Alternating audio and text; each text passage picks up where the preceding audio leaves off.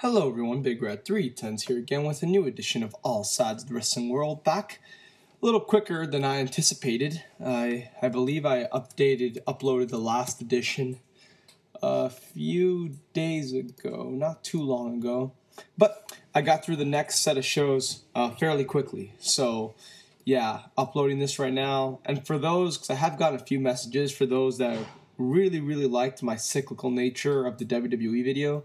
They say that was one of the best videos I've done in a while. But it's actually not my most, and some people are saying how I need to cut back on the reviews a little bit and get back to what I do best, videos like that. While that is true, the review videos, I mean, the past two haven't done particularly well, but the one a few weeks ago, the one that I did over the Limited Slammiversary, that one got more views than my cyclical nature video did. And again, I don't use views, like I've always said on here, I don't feel forced to do what the views tell me. It's kind of my channel, I do whatever I want, but at the same time I have a fan base and I want to give if the fan base isn't enjoying what I'm doing and they would prefer me to do something else which I would have the exact same amount of enjoyment in producing, then I wouldn't mind doing it. So I'm just kind of throwing a lot of these out there because, like I said, I pretty much missed indie wrestling my entire senior year. Like every CZW show, every Dragon Gate USA show, my entire senior year was just gone. So I was constantly backed up with shows. But I'm getting close. The finish is near. I so to speak. I'm actually talking about the last 2011 shows I had that I had yet to see yet in this video. But another video that I'm going to bring to you in a few days. Well, I wanted to do the video with Next Big Thing, a.k.a. Soda Popinski 82, a.k.a. my friend Bryan, kind of his part 2 coming on the Shooting with the Shooter series, for those who have asked about that. But me and Bryan are having scheduling difficulties right now, and I go to Barcelona tomorrow for like 2 weeks, so it doesn't seem like that's going to happen for a while. And I also want to get the sports video out there with Justin, JW1, but that's going to take a while as well. That might have to wait till pretty much the start of the NFL regular season because, again, scheduling is just a bitch. But besides these All Sides of the Wrestling World videos, another video I will bring at you guys, I will talk about The Rock and if The Rock is a problem for the WWE. As in, is The Rock holding the WWE back with his once-a-year appearances? But I don't want to get into that now. Please do not start a comment war on this video about that. We'll save that for when I talk about that, which should be in a few days, while I'm in Barcelona. But let's get into what we have at hand. Like I said, I try to keep these things topical, and Money in the Bank wasn't too long ago, so I think it's fine to include that here. Money in the Bank. I thought it was a great pay-per-view. I actually ordered this pay-per-view partly because I didn't order it last year because I couldn't. I was in Paraguay, and I really enjoyed that show. I'll never forget. As much as people love the main event, to me, that opener, I'll never forget that. This is one of those wrestling memories that I can tell people for my entire life. For that opener, Daniel Bryan, when Daniel Bryan won the Money in the Bank, I was on a flight from Miami to Brazil that day. And I was scared that I was going to miss the pay-per-view. And when my flight landed in Brazil, like at 7:55 Eastern U.S. time. I don't remember what the fuck the time was in Brazil, but it was 7:55 Eastern U.S. time. So I grabbed my laptop, I went to a stream, I sat by a fucking random rundown phone booth in the corner of the airport with all these Brazilians staring at me. I'm sitting down, legs folded, laptop on my legs, headphones on, watching it, and I'm watching the Money in the Bank match. And I have like 15 minutes before I have to start getting on my flight to Paraguay. So I'm sitting there like, oh shit, I hope I get to finish the match. And Daniel Bryan gets the briefcase, and I remember yelling at the top of my lungs in the airport and having everybody look at me and fucking... On Twitter, everyone's going insane, saying, oh my God, yes, yes, before the yes thing became a thing. But everyone was going insane. And then I was in such joy. And then I closed, and then legit, as soon as it went to the Divas match, my friend pulled me aside and was like, "Hey, we have to get going." And so I went on my flight to Paraguay, and then that night I saw the rest of the show on a replay stream. And the show was amazing, but I'll never, ever forget that moment of not being able to catch that match, barely being able to catch that match on a stream in a Brazilian airport, just hoping to get to catch the match, not even thinking Danielson had a chance to win, and seeing Daniel Bryan win and myself going crazy and I'm going crazy. I will never forget that moment as long as I live. So that's what I owe most to Money in the Bank. And so I couldn't order the show because I was out of town. But I told myself next year you'll order Money in the Bank just to get, because it's most likely going to be a great show because it usually is every year because of the gimmick. But give back. Give back for what you couldn't provide last year. And this year CM Punk and Daniel Bryan was the scheduled main event at the time. And like I told Trademark, no matter how bad the storyline is, when Daniel Bryan's in the main event of a WWE pay-per-view, I will always support it. So I felt justified in ordering the show. And I was very happy with how it came out. I thought the pre-show match was one of the better pre-show matches they've done in a while. I don't know why they waste their time doing these 3 to 4 minute matches. Give the guys like 8 to 9 minutes. I mean, if you're going to fly them in, why even bother? Unless it's like a Ryback match, honestly, why even bother going through the trouble of flying people in for a pay-per-view if it's not going to get at least 8 minutes? By the way, for those wondering, yes, I do have an Arizona iced tea in my hand. Again, this shit's great. All right, the Smackdown Money in the Bank match, I thought was a lot of fun.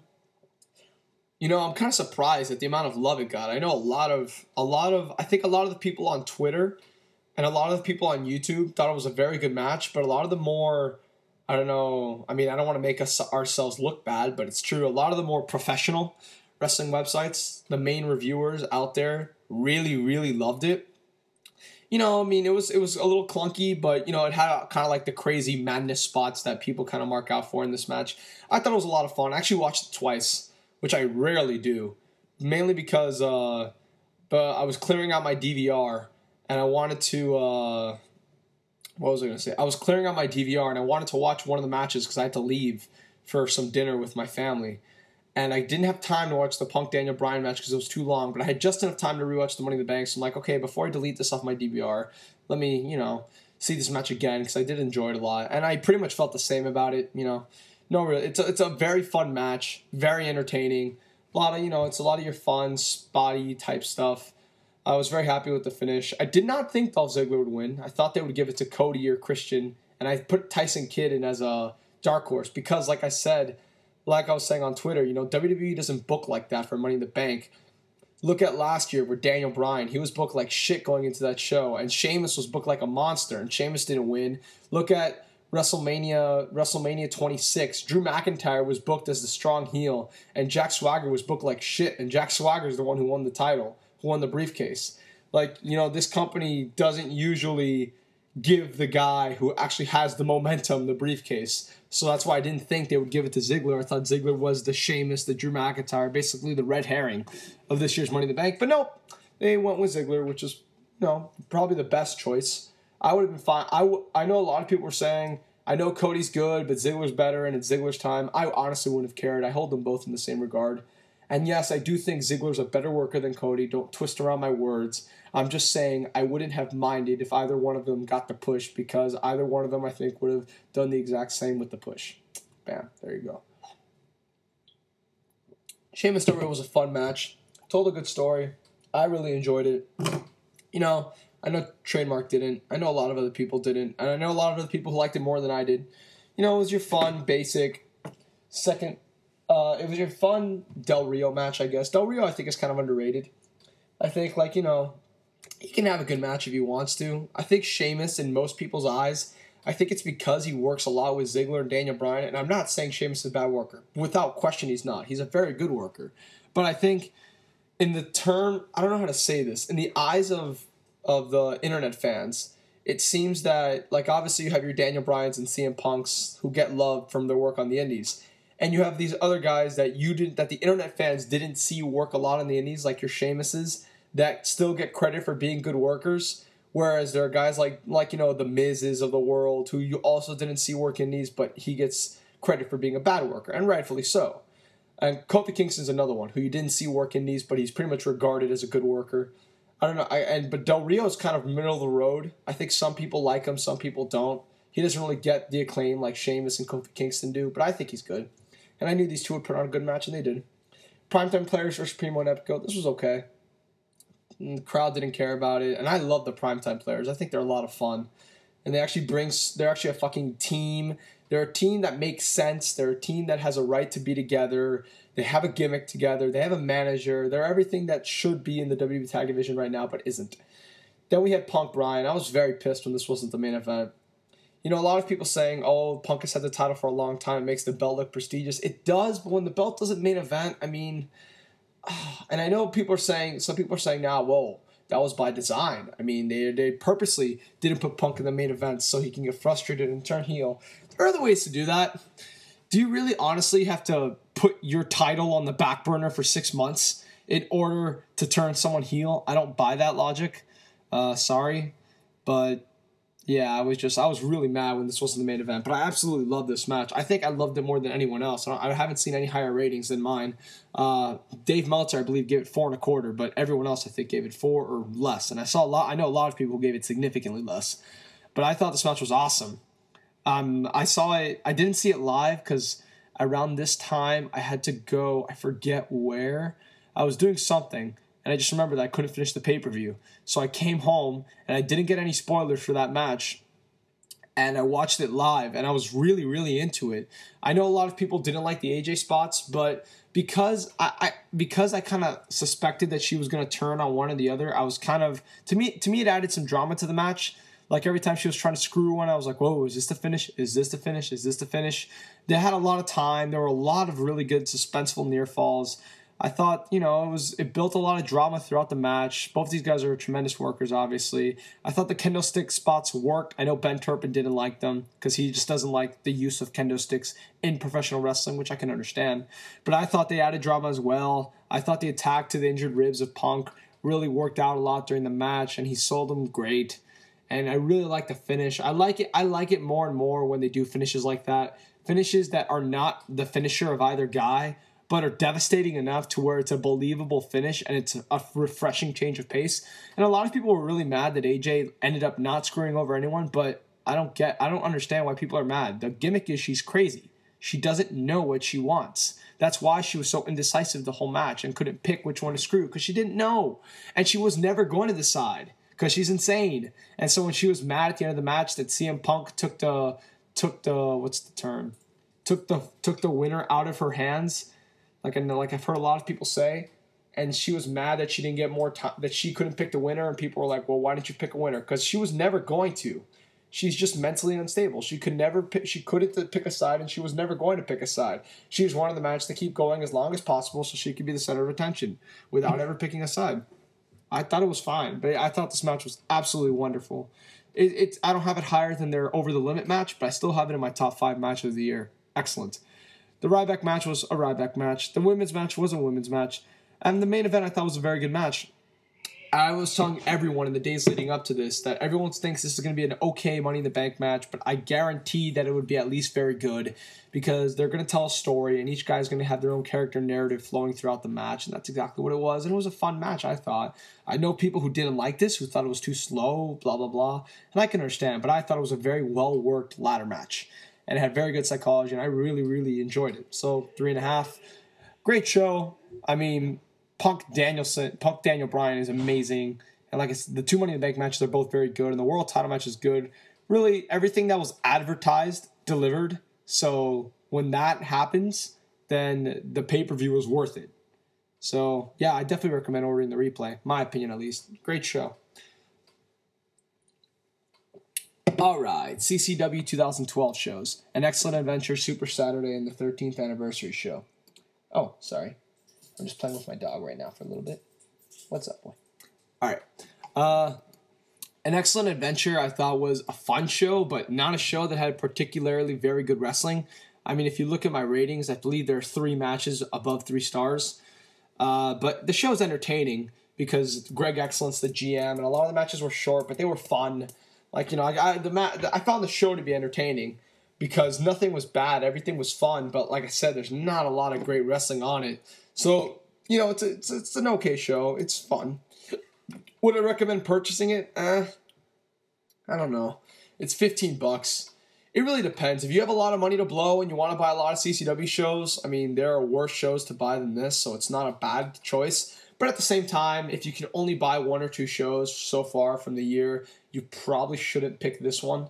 But it's still an enjoyable show nonetheless. Derek Frazier, Ryan McBride, I thought really, I thought it was a nice continuation of their feud. And well, let me get into this because Trademark kind of went off on me on Twitter because Trademark, as you see, or Matchmark, I'm kidding. He'll get mad that I said that. But basically, he got mad at me for saying that Super Saturday was a really good show because he didn't like it. And he called me a CCW mark, and he told me that because I met DJ Hyde in Miami during WrestleMania weekend, that ever since then I've been sucking East CCW's dick, blah, blah, blah, blah, blah. All right. I've been a CCW fan since Cage of Death 12, I believe. I remember for Best of the Best last year, I avoided spoilers for that pay-per-view, went out of my way to see the pay-per-view, and pimped the shit out of it well before anyone else did. In fact, I started the hype for that show. I can confidently say that.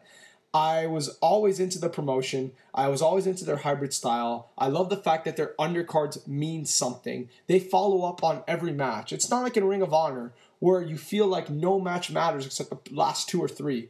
In this promotion, every undercard match is followed up on, and therefore every undercard wrestler feels important. That's why Chikara is the same. Every Chikara undercard feels important. For Ring of Honor, it's not the same. For Dragon Gate USA, it's not the same. But because they make their undercards feel important, I can buy into every character, which I appreciate. And then Trademark also said, and by the way, I talked to Trademark already about this. We're cool, but I didn't address it on Twitter, and for those that are wondering, here's my response. Trademark also said, you also talk about the product a lot more now ever since you talked to DJ Hyde. Okay, I talk about the product more now because I'm catching up on all the shows that I've missed, which I was going to do anyways, with or without meeting DJ Hyde, because if you go back to last year, I was reviewing the early shows of 2011 well before anyone else was, and I was always planning on catching up on the shows. I just never had time. So I'm catching up now. And I started reviewing CCW again about 3 weeks ago. I talked to DJ Hyde in March. What else did he throw at me that was flagrantly untrue? And again, we're cool, but just saying.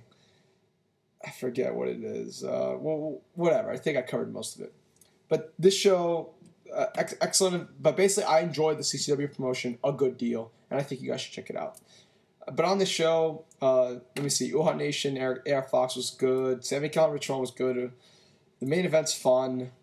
Adam Cole, Devin Moore was disappointing. Eddie Kingston, Joker was disappointing. Both those matches should have gotten a lot more time. Mia Yim, Greg Excellent's fun. Those two guys have really, really good chemistry.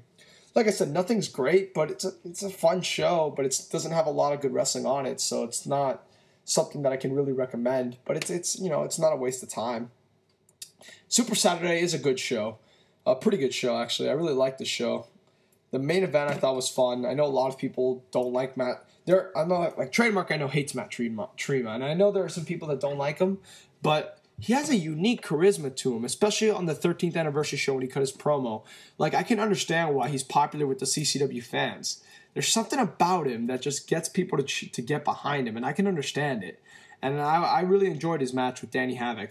These guys, they kept it simple enough for an ultra-violent match, but it was still highly entertaining, and it kept my attention throughout. Scotty Vortex, DJ Hyde, Devin Moore was a fun triple threat match.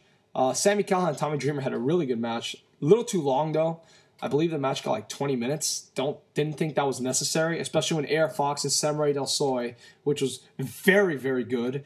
And right now, my CCW match of the year, although that doesn't mean anything because I have a lot of shows to catch up on, but that match was so entertaining, and that only got 11 minutes. DJ Hyde told me in Miami that this match actually got Samurai Del Sol a job in Dragon Gate USA.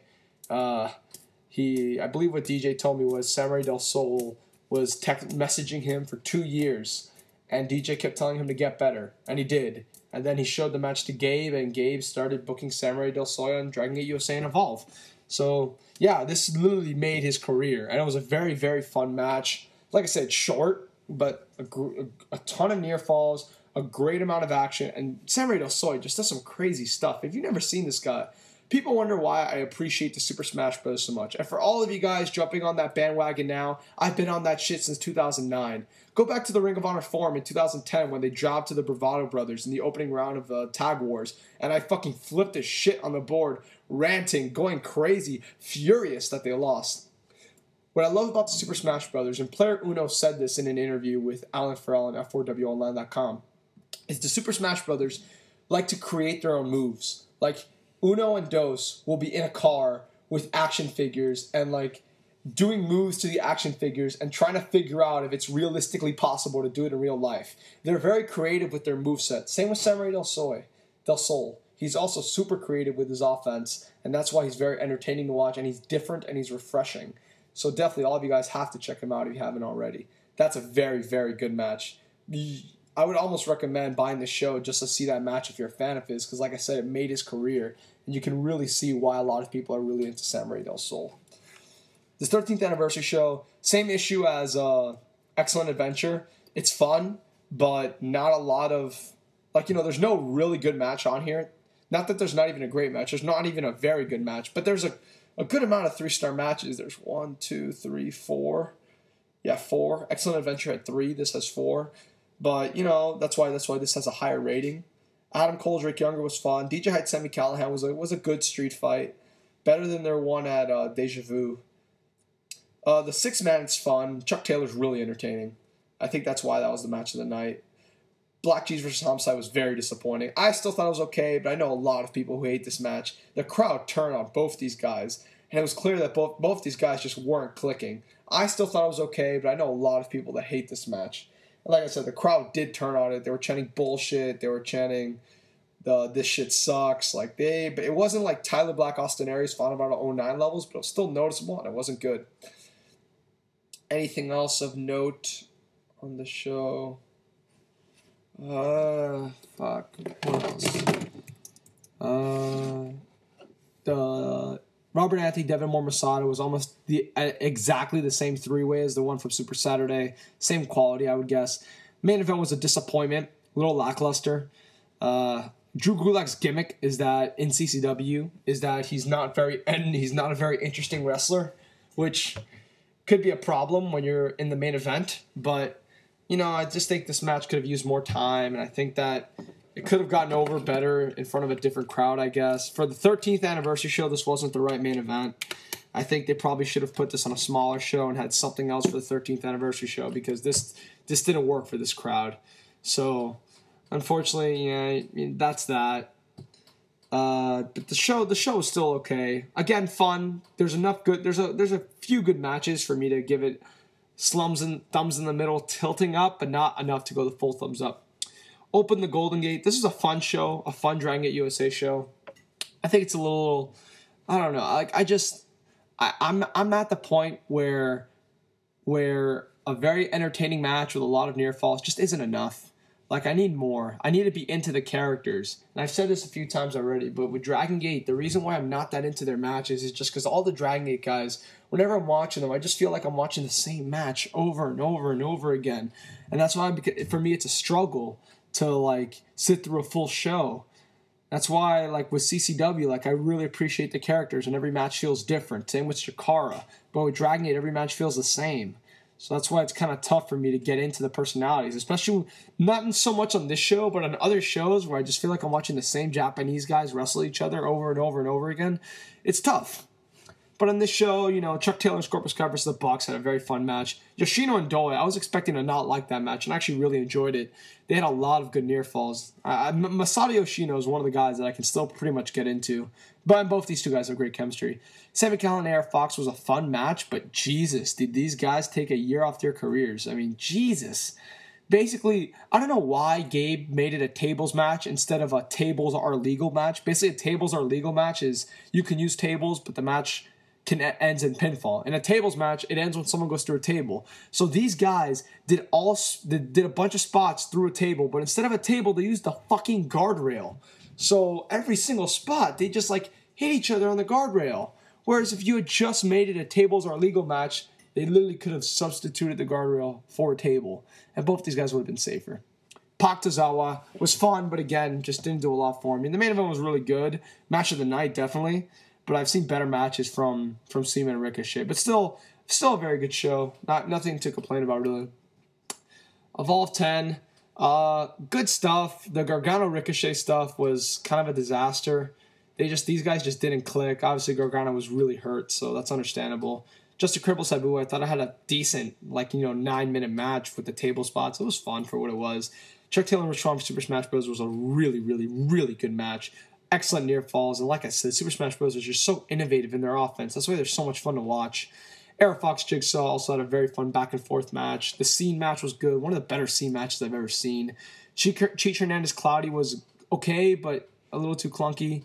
And Sami Callihan Bobby Fish was very hard hitting, and I was actually really into the match. I like Bobby Fish a lot. I don't know why Gabe doesn't use him in Dragon Gate USA. I just don't get it, but whatever. All right, now the WXW shows. These are the last shows from 2011. I'm not going to talk about these a lot because they're from 2011, and we're in July of 2012. But basically, both shows were very good. The first show was short. It's only 2 hours and 8 minutes or something like that. There's a lot of good matches. A lot of people really loved the Daisuke Sekimoto Chris Hero match. I didn't. It went 26 fucking minutes. It did not need to go that long. This match could have been 17 minutes, and it would have been better. Honestly, because basically Daisuke worked over Chris Hero for fucking 20 minutes on his back, and then they traded near falls, and they weren't even enough near falls to overcome it. They were very slow paced because they would hit a move and then Chris Hero would sell his back for 40 seconds and then go for a pin. And then the last minute of this match I didn't like. Basically Daisuke hit 3 moves in a row on Hero, and Hero kicks out at 1. And then Daisuke hits him with an amazing lariat, and I'm like, that's a great finish. And Chris Hero kicks out. And I was furious, and I was even more furious when Daisuke immediately German suplexed him to get the pin. I really don't like it when they do this in indie matches. They hit a big move, and they do a false finish just so the crowd will pop, and then they hit another move immediately right after that to end the match. Basically, they wanted to end the match, but they just had to get that one last false finish. But the problem is, no one pops for the real finish. It's a known fact in wrestling. Whenever the false finish is a louder pop than the real finish, you have a problem. And Jerry Lynn talked about this when he was working with an indie wrestler, and the guy had all these plans for all these false finish, and then Jerry Lynn just goes, what about the finish? What about the actual finish? What's the pop for that going to be? And I just hate when they do that. And I love Chris Hero a lot. I love Daisuke a lot, but this match was good, very good. It just went way too long. I don't know why it had to go 26 minutes. And the last minute I didn't like. If it wasn't for the last minute, and maybe I would have rated this a little higher. And maybe if it had less time, it would have been even higher than that.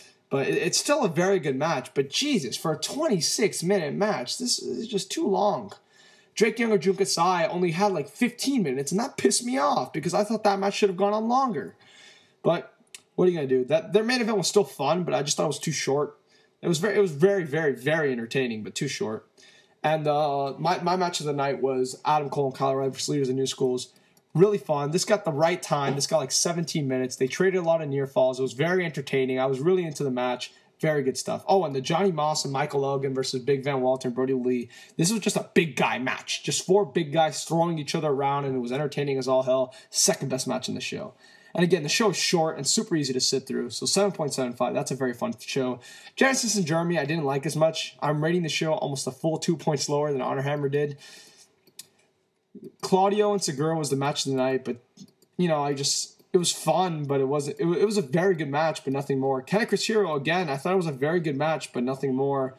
Nakajima, Ricky Marvin, same thing. I can understand there are times where I'll see a Dragon Gate USA match that goes 25 minutes and all these crazy near falls, and I'll give it 3 1/4, and I can understand why a normal indie fan would give it 4. And you're not an idiot if you do. That's what appeals to you. It doesn't appeal to me as much anymore. But for Ken Hero, I can't understand why people are giving this 4 1/2, 4 1/4. I mean, honestly, they didn't even trade that many near falls. And I'm not knocking the match for that, but I just, normally I can understand when I'm rating a match a lot lower than most people, but this one I can't. I honestly think even 2 years ago I would have rated this match the same. And Bad Bones versus Go Shiozaki got 22 minutes. Again, too long. That match could have been 12 minutes and would have been just as good. I don't know why WXW has these 16-minute control segments of working over someone. It's unnecessary, especially for an undercard match. The show's it's a good show. There's a lot of good matches, 3 very good matches, but again, just a little disappointing because of all the hype the show got. So, that show's good. Cruiserweight is very good. The Evolve show's okay. The Dragon USA show's very good. The 2 CCW shows are okay, with one being pretty good. And Money in the Bank's a great pay-per-view. That's it from me. I'm Big Earthy 10. I'm out, guys. Goodbye.